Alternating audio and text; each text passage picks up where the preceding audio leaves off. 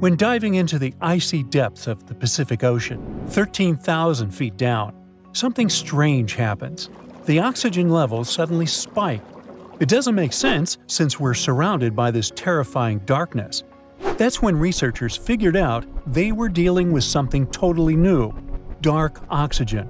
This special kind of oxygen, formed in the cold depths of the ocean, could change our understanding of the origins of life on Earth. It might even bring us closer to finding life on distant planets, and it was all discovered by accident. Our adventure begins in the Clarion-Clipperton Zone, a vast area in Pacific waters that is larger than Mexico. When we dive to the very bottom here, we stumble upon these peculiar potato-shaped mounds scattered across the ocean floor. These are officially called polymetallic modules. They might not look like much, but these little mounds are like hidden treasure chests. Over millions of years, metals dissolved in seawater slowly collect around tiny bits of shell or debris, forming these nodules. Inside them, you'll find valuable metals like manganese, nickel, copper, and cobalt. These elements are crucial for making batteries, like the ones that power your cell phone and electric vehicles. That's why the Clarion-Clipperton Zone has become a hotspot for deep-sea mining. Today, 16 deep-sea mining contractors have permission to explore around 20% of its seafloor. This rush to the depths has made researchers curious to find out what's down there. So they've used some advanced machines to collect sediment from the sea bottom, and then things got strange. The instruments started showing something impossible – massive amounts of oxygen produced on the seafloor, in complete total darkness. Now wait, that is not supposed to happen. You see, the deeper you go into the ocean, the less oxygen you find in the water. By the time you're about 3,000 feet down, there is barely any left. The water is too far from the surface for any atmospheric exchange.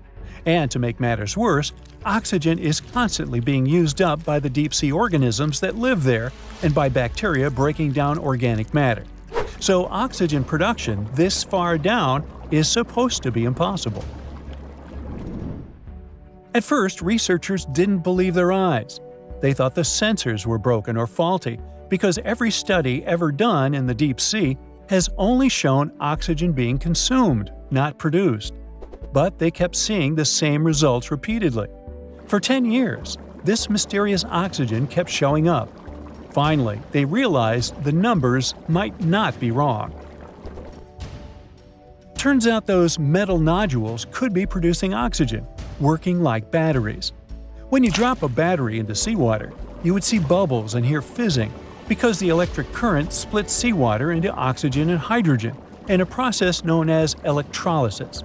So, the researchers' theory was that these nodules were doing the same thing, but in their natural state. And they were right. The nodules were, in fact, electrically charged, carrying about 0.95 volts. That's not enough to split seawater into hydrogen and oxygen. We would need about 1.5 volts for that, the power of a AA battery.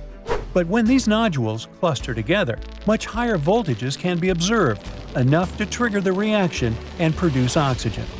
So, in a way, these nodules were generating electric currents strong enough to split molecules of seawater and produce oxygen, even in the complete absence of light.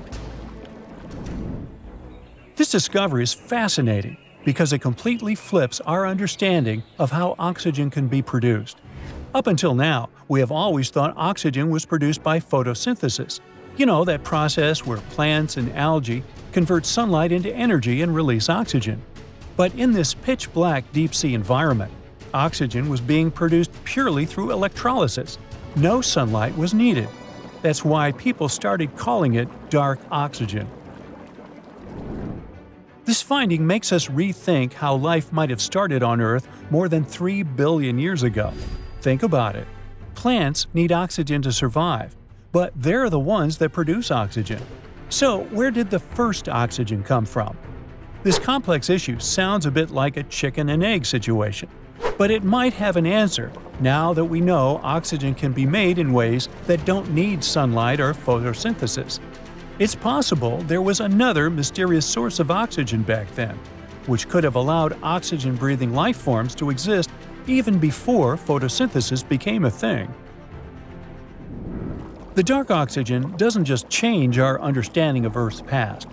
It also opens up new possibilities for life elsewhere in the universe. If this process is happening here on Earth, it might also be happening on other planets or moons.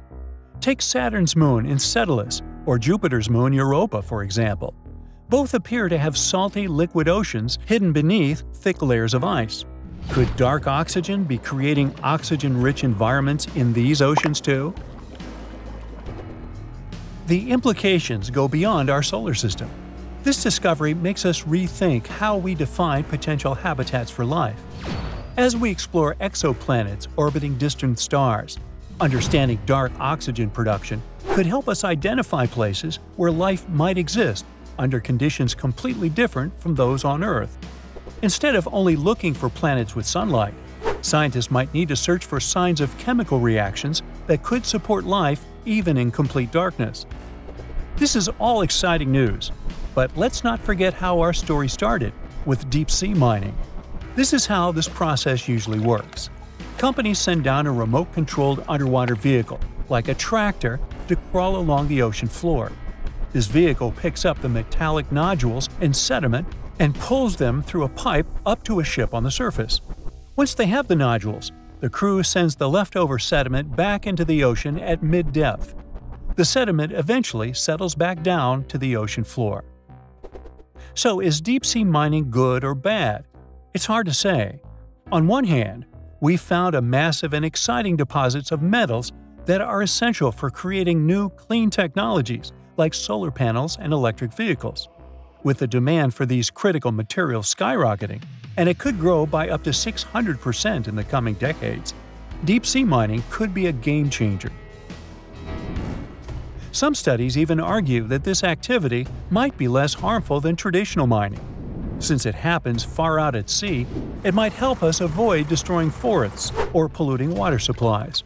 Plus, because it's so hard to reach these minerals, it might be easier to monitor this activity, keeping things under control and regulating the process. On the other hand, there is this current fear that looking for valuable minerals in the ocean could disrupt the dark oxygen process. Those metal-rich nodules aren't just sitting there doing nothing. I mean, they're actively participating in the chemical processes that shape our planet. So they could be playing a key role in everything, from nutrient cycles to the formation of new life. Scientists believe that mining could eventually damage marine life and seabed habitats that depend on dark oxygen. Despite its remote location and extreme conditions, the Clarion-Clipperton Zone is home to a surprisingly diverse and mysterious range of deep-sea creatures, from ghostly white sea anemones and deep purple sea cucumbers to tiny marine isopods, the distant cousins of the pillbug. But we know little about what's down there. It's believed that 90% of the creatures that live in the deep waters of the Clarion-Clipperton Zone are unknown to science. I mean, we do know about their existence, but they don't have an official name and the species can't be identified. Since the eerie creatures that live in pitch-black depths are still pretty much a mystery, it's hard to say if they or their environment would be really at risk if deep-sea mining continues at full speed. What experts do know is that we need more studies, more data, and more understanding. That's it for today. So hey, if you pacified your curiosity, then give the video a like and share it with your friends. Or if you want more, just click on these videos and stay on the bright side.